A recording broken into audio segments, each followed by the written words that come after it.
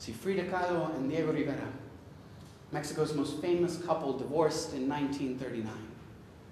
That same year, Frida painted Las Dos Fridas, a European Frida in a white Victorian dress, holding hands, a Mexican Frida in a traditional Tehuana costume, hearts exposed.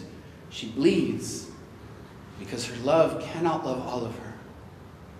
80 years later, y las dos Fridas viven, the mouth and the heart, because Americans cannot love all of me. And assimilation feels foul, like cactus thorns piercing between teeth. We are asked to divorce our culture, to give up a piece of ourselves, to fit in, to rip off el nopal de la frente, a sacrifice to the white God for the privilege of living in this country. Like Frida, we bleed. Every time we are told to hide our accents, to only speak one language, we bleed. When the features that foreign us are seen as stains and we believe that white passing is the goal, we bleed.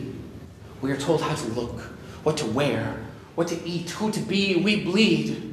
Every immigrant lives with these two Fridas inside them, one foot on each side of the border, a balancing act of identity. But immigrants aren't the only ones asked to edit their differences, to Photoshop themselves into the perfect picture of white America. Isn't it funny how we paint ourselves in different lights?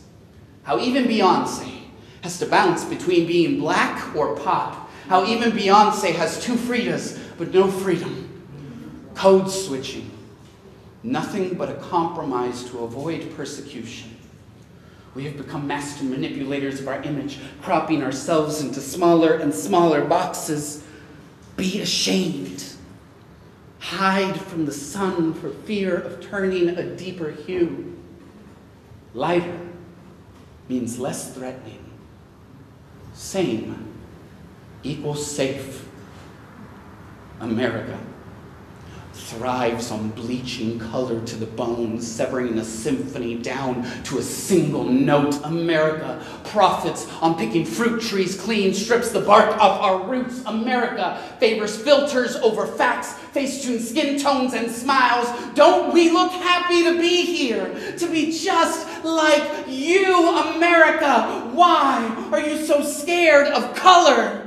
Demand varnish with bleach. Arresting brushstrokes dissolve into watery scratch. Why do you want a white canvas instead of a masterpiece? Thank you, Maggie.